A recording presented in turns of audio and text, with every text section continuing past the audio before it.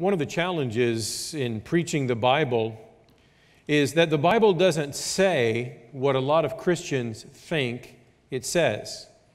Or even if a Christian does in fact read something in the Bible, what is written in the Bible might not mean exactly what the Christian thinks it means or what that Christian might want it to mean. One of the banes of my existence as a preacher is the fact that periodically I have to correct something that has been erroneously taught. Now, you may not think that's all that big a deal, but if the theological error has been posited by a beloved spiritual figure, some people feel that stating your disagreement with that figure is tantamount to desecrating their grave. Let me give you an example. I'm going to open a can of worms before I open an even bigger can of worms. And I'm not doing this because I'm a theological liberal or because I want to be disagreeable with any of you. In fact, I like most of you. I'm doing this because I want you to know the truth. I don't have any piercings or tattoos. I know you came to church wanting to find that out about your pastor. But let me tell you why. First of all, I don't like pain. Secondly, I don't like pain. Thirdly, you've probably never noticed, but I like everything that I put on to match. I wear monogrammed socks. Even at home, when nobody else is around, my shirt has to match my pajama pants. It's the way I roll. And if my pajama, they come with cufflinks, it's all the better. So the idea that I would have green ink on my arm covered by a pink shirt might cause me to have a breakdown of sorts. So I don't do tattoos. It's just not my thing. But it's something that a lot of people like, and a lot of you guys like them. But when a Christian doesn't like tattoos, he goes to Leviticus 19:28. The Bible says, "You shall not make any cuts on your body for the dead or tattoo yourselves. I am the Lord." And so they think, well, there's that verse. It has the word tattoo, so that's got to be the thing. And I know that they will oftentimes use that verse to beat up a brother or sister because he or she got tatted. I never wanted to get tattoos. In my generation, and some of you can relate to this, in my generation, tattoos were symbols of rebellion or time in the armed forces. You either had to be in the Marines or in the Hells Angels to warrant having a tattoo, really. And I never wanted any. There were a lot more rebellious things that seemed to be a whole lot more fun than the pain of getting my arm nailed with needles.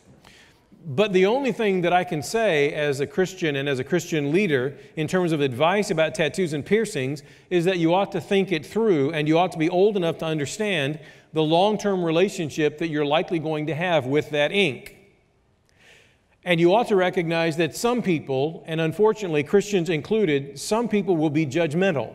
But that's really all I can say about it. And for the record, I don't care. I don't care if you have tattoos or not. It makes me no difference at all. Unless it's vulgar or in some way draws attention to a more modest part of your body that ought not to be an attention getter for anybody but your spouse, I don't care. But now here's where I open the can of worms based on Scripture in Leviticus. Of course, that text in Leviticus should give us pause. It has the word tattoo in it. But unless you're cutting yourself or getting a tattoo for the dead as some part of a pagan ritual, I don't think that you're sinning in getting a tattoo. In that time, it was very clearly a heathen practice. Now, there may be some places where it still is, and if that's the case, you ought not to be involved in that either. God simply wanted His people to stand apart and to be set apart. Nowadays, I see guys with scriptures tattooed all over their body. They're not doing that for the dead, I don't think, in some kind of a heathen ritual. But here's where this is tough. A lot of Christians want the Bible to say tattoos are wrong because they think they're wrong. And oftentimes they think they're wrong because someone they respected taught them they were wrong. And this is where that can of worms gets opened even more. We're going to look at what the Scripture says about three things that are very highly emotionally charged subjects: divorce, remarriage, and cohabitation. And I know that Christians want the Bible to say certain things about all three of these practices. It's likely, in fact, that everybody in the room here this morning has very strong feelings about all of these. I do too. But what I feel isn't nearly as important as what God says. Right? So even as we prepare to look at a lengthy biblical text, let me remind you of a very important truth, okay? We need to deal with these challenging issues, divorce, remarriage, and cohabitation. We need to deal with these so that we know the truth, but also so that those who come behind us will know the truth. We want to do all that we can to help people avoid living in disobedience and regret. But listen carefully. No matter what has happened in your life up to this very moment, whether you're talking about divorce or remarriage or cohabitation, I want you to know, listen to me, if you're in Christ, if you're a follower of Jesus, if you have trusted in Jesus, repented of your sin, if you've done that, you're forgiven. Okay? You're forgiven. You're free. Listen to these words from Romans 8. There is therefore now no condemnation for those who are in Christ Jesus. So I'm not condemning. I'm just teaching. Okay? Elephants in the room, divorce, remarriage, cohabitation. We find ourselves in 1 Corinthians chapter 7, beginning with the first verse. 1 Corinthians chapter 7. It's page 955 if you're going to utilize one of the pew Bibles. And I invite you to stand as we read this word from the Lord together. The Apostle Paul writes to the church at Corinth as follows, "Now concerning the matters about which you wrote," please notice this is now in quotation marks, "it is good for a man not to have sexual relations with a woman," end quote. "But because of the temptation to sexual immorality, each man should have his own wife and each woman her own husband. The husband should give to his wife her conjugal rights, and likewise the wife to her husband. For the wife does not have authority over her own body, but the husband does. Likewise, the husband does not have authority over his own body, but the wife does.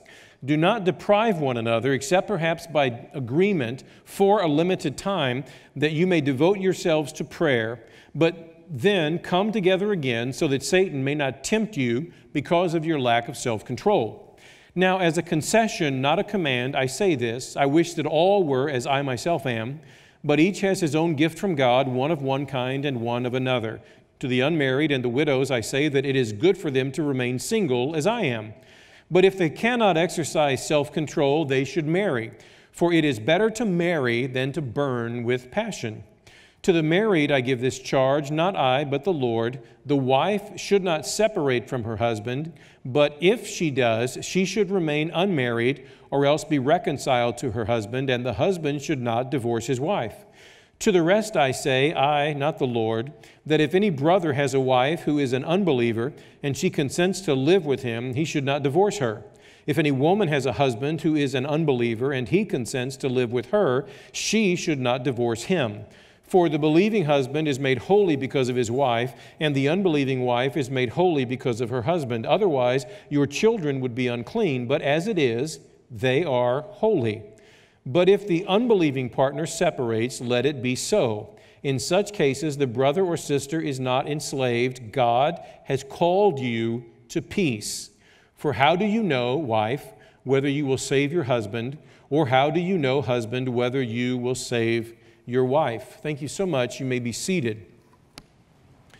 Divorce, remarriage, cohabitation. We're in a series of sermons where we're talking about things that nobody wants to talk about, but in fact somebody needs to talk about. We've already talked about the authority of the Bible. We talked for a couple of weeks about the sanctity of life. We talked for a couple of weeks about marriage. We're going to talk a little bit more about that today. We talked about singleness. We talked about gambling, and we talked about depression. Remaining on the hit list are the following. We're going to talk about heaven and hell, burial and cremation, social media and how we speak, politics, suicide, capital punishment, sexism, racism, gluttony, pornography, immigration, homosexuality, dating, money and giving, alcohol, marijuana, gender bending, gay marriage. We'll talk a bit about that today, as well as creation and evolution. And we probably will also end up talking about the discipline of the Lord, as well as the discipline of the church if Jesus doesn't return before this series is over. So mainly there are three subjects under the umbrella of two main perspectives. We're going to deal with some of this today. Next week, we're having our spring renewal week, and Don Witzel will be preaching in all three of our morning services.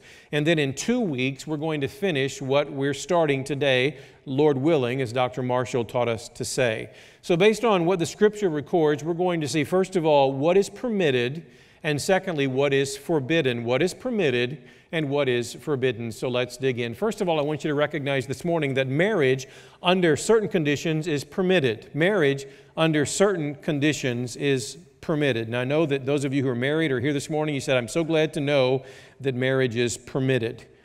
Verses 1 and 2, now concerning the matters about which you wrote, quote, it is good for a man not to have sexual relations with a woman, end quote, but because of the temptation to sexual immorality, each man should have his own wife and each woman her own husband. Some in the church at Corinth had written to the Apostle Paul because there were evidently some who were in fact believers who had developed the idea that sexual relations of any kind, even within the covenant of marriage, would not be right.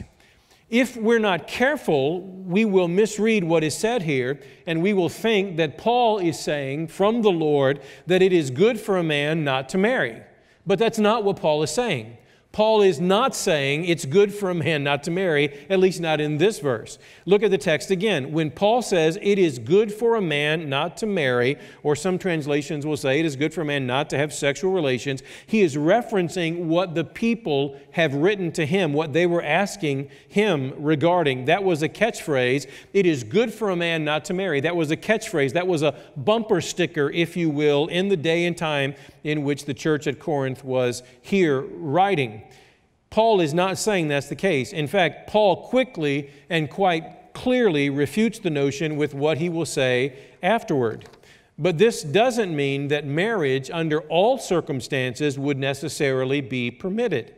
It is certainly permitted under certain circumstances, but not under every circumstance. For example, in 2 Corinthians chapter 6, verses 14 and 15, Paul writes as follows, do not be unequally yoked with unbelievers.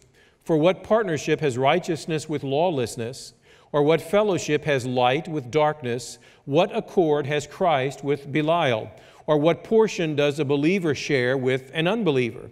Now, obviously, Paul's words, as recorded here in 2 Corinthians, are not a play-by-play about the marriage relationship only. You should apply these verses that Paul has written, you should apply these to countless situations in your everyday life. For example, if you go into a business partnership with a pagan, you can mark it down, you're not going to share the same ethos nor the same ethic, and there will most likely be trouble somewhere along the way.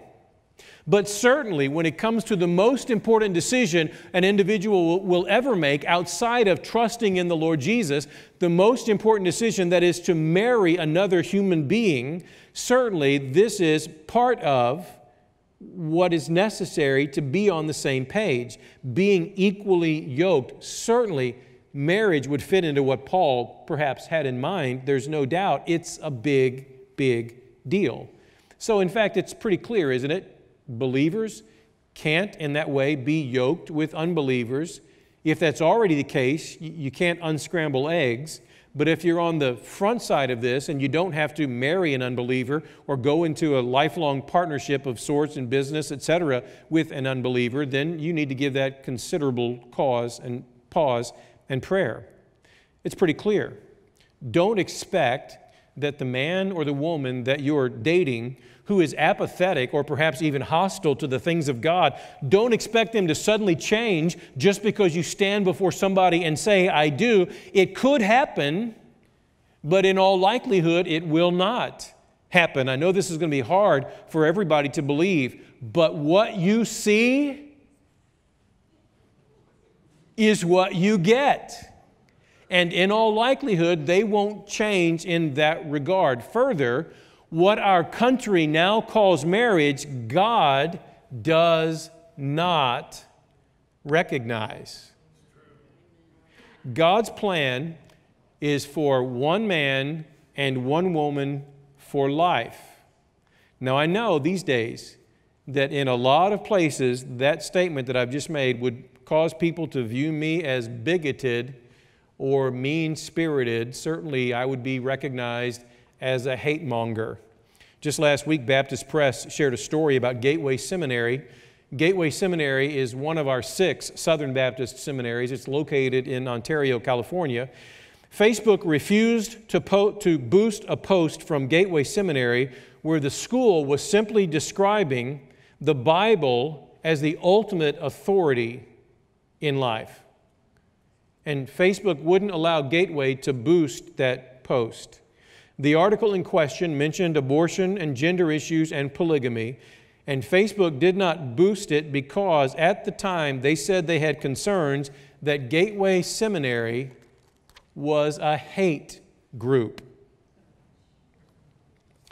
The seminary's article was about how following the teachings of the Scripture are important and how not following them will have a negative domino effect upon our culture. Can you imagine that?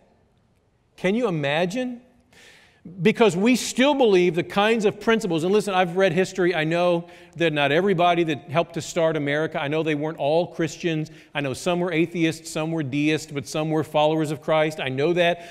But because we still believe the kinds of principles upon which the United States of America was founded, we, even you in the church, you are potentially seen as a hate group. Can you imagine that?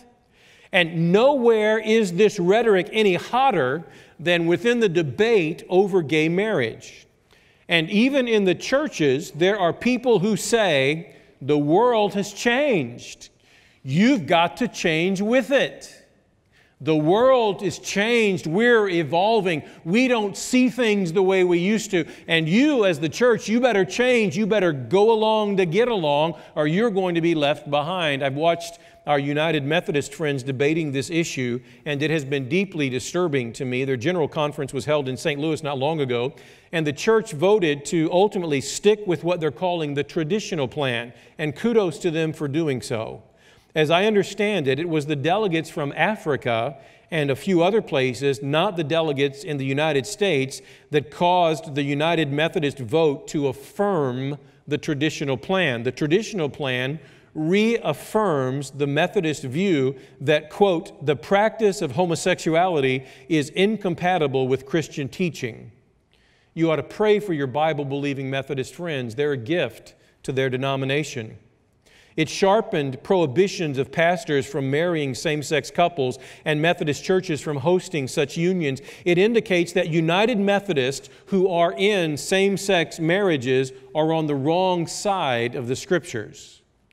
Adam Hamilton, who leads Church of the Resurrection in Kansas, which I believe anyway is the largest United Methodist church in America, Reverend Hamilton has been an outspoken critic of the United Methodist Church sticking to their biblical roots regarding the concept that same-sex couples should not be married and that the church should not host their weddings and so forth. Hamilton said, and I quote, "This idea is repugnant." In other words, he more closely aligns with the liberals in Washington than Jesus of Nazareth.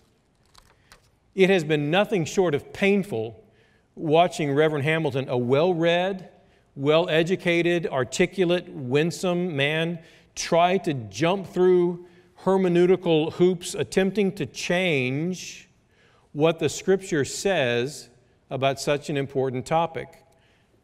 Rather than be grateful that his general conference affirmed the Bible, he's on a propaganda campaign to discredit those who made the decision.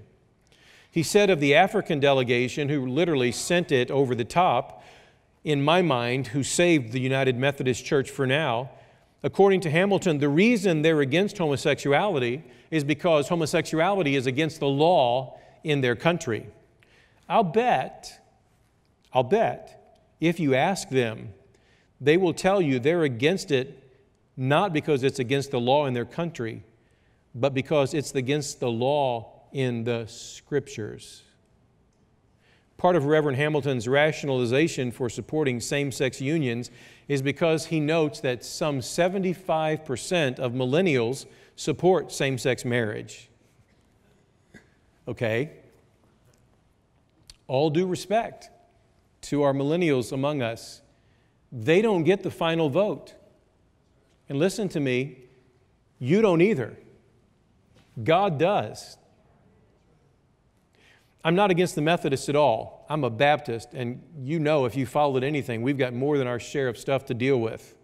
I'm not about to throw stones. I have a lot of friends who are Methodist. I'm just saying that some of them are believing the lie because the world is changing and they're thinking that the view of the church related to morals has to change as well. Listen carefully. When somebody says to you, the church has to change, after all, the world is changing, therefore the church has to... No, we don't. We don't. We don't have to change, and I'm telling you, brothers and sisters, we will change on those things to our own demise. You can't change biblical principles if you want to be right with God. Not to be blunt, but to be concise, let me simply say that gay marriage is not acceptable in the eyes of God. I'm not saying that we don't accept gay people as created in the image of God. We do. Every person, gay, straight, every person is an image bearer of God. They've been created in the very image of God. Gay people matter to God. Gay people are not less than in any way, but like any other ongoing, unrepentant, sinful lifestyle, whether that's adultery of the straight form or adultery of the gay form, any kind of unrepentant, ongoing, sinful lifestyle, we have to love people enough to share the truth with them. So I'm simply saying, while we should be loving and caring toward all people, that does not equate to laying your biblical convictions on the altar of cultural conformity. I love gay people, and I'm not condescending when I say this. I feel sorry for them. Now, I know that sounds condescending, and I'm not condescending when I say it. I feel sorry for them because, first of all, same-sex attraction is not a temptation with which I have battled, so I don't know how difficult that must be, but obviously it is. Secondly, I feel sorry for them because if they give in and they choose to do this, they have bought the lie of the enemy and they've bought the lie of the culture, and that makes me very sad for them. There's another lie people buy into, and it's the idea of serial monogamy. They think that if they marry someone of the opposite sex and they're faithful to them for as long as they choose to remain married, and then they decide to divorce and then marry somebody else and they're faithful to them as long as they decide to be faithful to them until they decide to divorce, that's enough. But it's not. Marriage is not about being faithful for a time and then moving on when things get tough to be faithful with someone else for a time and so forth. It's not just, I'll be faithful to the wife to whom I'm married until I choose to leave her and marry someone else to whom I will pledge faithfulness and be faithful until she does something of which I disapprove. Now, some of you guys are not believers, and I want you to know why we believe this. We're not being ugly or judgmental. We're just trying to help people be faithful to God. That's it. When we make a big deal about believers and marriage and what God would constitute as acceptable marriage, it's because we're simply trying to help people do things the right way. That's all. I'm not judging anybody. I don't dislike people who disagree with me. In fact, I can tell you this morning, I don't hate anybody in any camp related to all of this. I'm just trying to help people by teaching them the Bible. So marriage under certain conditions is permitted. Not only marriage under certain conditions is permitted, but secondly, divorce under certain conditions is permitted. Look with me at verse 15. But the unbelieving partner, if the unbelieving partner separates, let it be so. In such cases, the brother or sister is not enslaved. God has called you to peace. For how do you know, wife, whether you will save your husband, or how do you know, husband, whether you will save your wife?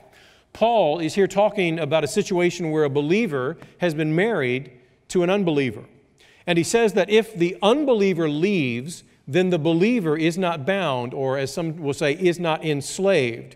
We'll see later on that not only does he mean the believer doesn't have to stay married, but I believe he indicates that he or she is also free to, in fact, remarry. So what exactly would be grounds for divorce? We know that sex, some kind of sexual relationship outside of marriage would be. We know that adultery certainly would be. Jesus mentions this in Matthew chapter 19, verse 9. And I say to you, whoever divorces his wife except for sexual immorality and marries another commits adultery. We'll get to the latter part of that verse later on, but since he mentions sexual immorality as the exception clause, it's clear he's indicating that divorce is permissible when sexual immorality has occurred. Even if the marriage vow is broken, however, let me be quick to say divorce is only an option. It's not a requirement.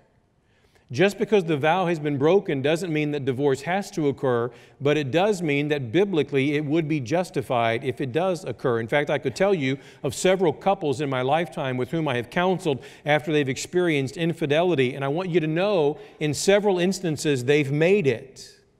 So it's not a requirement to divorce, but it is an option. If you're a Christian and your spouse is not a Christian, you are not bound to the marriage relationship if your spouse leaves. Desertion, then, without question, is also grounds for a biblically justifiable divorce.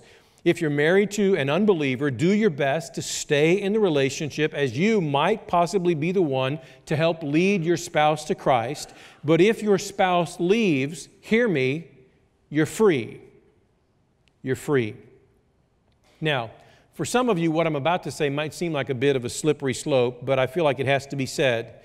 Well, I realize that in today's culture in particular, it is quite difficult to define the concept of abuse. I want you to know that if real abuse is present, I don't believe that an individual is bound to stay in that kind of marriage relationship. If a man is abusing his wife, he's breaking the law. That law breaking should cause an action whereby he is removed from the home. Certainly, if he is removed from the home because of his actions have caused him to most certainly desert his wife. But whether or not the law steps in and he is removed from the home, I still believe, for all intents and purposes, he has deserted her. At the very least, he is breaking his marriage vow to love, honor, cherish, etc. Further, and by the way, this is not meant to heap guilt upon anybody, but rather to help you see there can be a way out. Further, if one stays in a truly abusive relationship, I will say she, because most often that would be the case, she could in fact be breaking another commandment of the Lord. The Scripture says, love your neighbor as your self, correct? So one of the first tenets of self-love is self-care and ultimately self-preservation. You cannot be taking care of yourself, loving yourself, and fulfilling this command if you're allowing yourself to be beaten on at regular intervals. Further, Paul encourages married couples to freely give conjugal rights to each other. He says this in chapter 7, verses 3 through 5. So he says that you are to give yourself physically, that is intimately, that is sexually to one another. And you ought to do that because, he says, the husband's body doesn't belong to him, the wife's body doesn't belong to her. In chapter 7, verse 32, I want us to take note of something as well. Look with me there, 1 Corinthians 7, verse 32. Paul says, I want you to be free from anxieties. The unmarried man is anxious about the things of the Lord. He's concerned about, he's dealing with the things of the Lord, how to please the Lord. But the married man is anxious about worldly things, or he's concerned about worldly things. He's focused on worldly things, that is, how to please his wife. And his interests are divided. And the unmarried or betrothed woman is anxious about the things of the Lord, how to be holy in body and spirit. But the married woman is anxious about worldly things, how to please her husband. I say this for your own benefit, is what Paul says at this point. He's talking about being free from anxiety. He's talking about being free from so-called worldly things. He's referencing things like the need to provide. If you're a husband, you're called upon to provide for the basic needs of your spouse and your family. You have to provide food and clothing to a spouse. Although he doesn't explicitly state it here at this point, many would say that Paul is inferring that neglect through desertion, as well as neglect by not giving themselves to each other sexually, as well as the husband not providing for the basic needs of the wife, some would say Paul is referencing all of these as potential for divorce, biblically justified divorce. If a wife or a husband refuses to have sexual relations with one another, Paul would be saying that could potentially be grounds for divorce. The same thing with abuse, the same thing with desertion. But it's important that I offer a quick caveat and recognize that in some cases, due to illness or disability, some partners may not be able to function sexually, or perhaps some partners may not even be able to provide for the basic needs of the other. Common sense and a broad-based biblical understanding would dictate Paul is talking about those who can, but who simply choose not to. You understand the difference? All of this, I believe, harkens back to Exodus 21, verses 10 and 11. I'll let you explore that on your own because of time constraints. It's a little different context, but it deals with the importance of providing food and clothing and conjugal rights. Certainly, unfaithfulness would be easy to identify as grounds for divorce, but you can imagine the rabbis were loath to allow divorce on the ground of refusing conjugal activity. It's a little bit more difficult to define, is it not? For example, how often is enough? How often should a married couple maintain intimacy with one another? And isn't the idea even of conjugal or marital rights even more than simply sexual activity? If a man never shows his wife affection but has sex with her several times a week, is he really fulfilling all of her needs? What's an obvious answer? And the answer is no. And what about the requirement for the man to provide for his wife's necessities? A man could buy food and clothing for his wife and provide a place to live these days, but if he would restrict his wife from having dinner with her friends or buying makeup or buying magazines or bracelets, is he really providing for all of her needs? And again, the answer is no. So Paul says divorce under certain conditions is permitted. Moses, long before Paul, by the way, said the same thing. Mark 10, verses 2 through 4. And Pharisees came up, and in order to test him, that is, to test Jesus, they asked, "Is it lawful for a man to divorce his wife?" He answered them, "What did Moses command you?" They said, "Moses allowed a man to write a certificate of divorce and to send her away." And that's true. Moses did that very thing. Jesus goes on to say it was because of the hardness of their hearts that God, in fact, made this concession. God did not want a woman to be left alone, victimized, to have to fend for herself without any positive prospect for the future. So allowing divorce would, in fact, give her a clean break, ostensibly in order that she might in turn remarry. And we'll get to that concept in 2 weeks. So marriage under certain conditions is permitted. Divorce under certain conditions is permitted. Even as I've had to say some difficult things this morning, I want you to know that no one living within the forgiveness of Christ should feel condemnation, no matter what's happened in your life, no matter what you've experienced. Everybody in this room has sinned, right? In fact, your spouses have told me about your sin. And I want you to know, I always want our church to be part of the process of healing. That is, applying grace to the wounds of those who are hurting. I'm going to ask you to close your eyes for a minute. We're not going to do anything New Age, but if you're comfortable closing your eyes for a moment, I want to simply read to you, as I close, these beautiful lyrics from a song called "Wounded Soldier." And I want you to think about the people you know who have been hurt by divorce, by some things perhaps that have been said about their divorce or their remarriage, or those that have been hurt because they've lived with someone else or because of what people perhaps have said about them. I want you to think about those people as I read these words. See all the wounded. Hear their desperate cries for help. They're pleading for shelter and for peace. Our comrades are suffering. Come, let us meet them at their needs. Don't let a wounded soldier die. Come, let us pour the oil. Come, let us bind their hurt. Let's cover them with a blanket of His love. Come, let us break the bread. Come, let us give them rest. Let's minister healing to them. Don't let another wounded soldier die. Obeying their orders, they fought on the front lines for the King, tearing down enemy strongholds. Then, weakened from battle, Satan crept in to kill their lives. But don't let another soldier die. Come, let us pour the oil. Come, let us bind their hurt. Let's cover them with a blanket of His love. Come, let us break the bread. Come, let us give them rest. Let's minister healing to them. Don't let another wounded soldier die.